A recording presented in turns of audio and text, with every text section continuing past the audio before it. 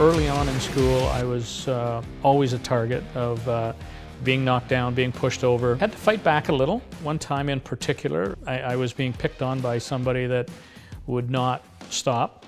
And so I became physical. I undid my brace, took it off, balanced on one foot, and when that person came to bully me again, I used my brace in a violent way.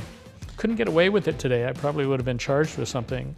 But at that time, it was leveling the playing field.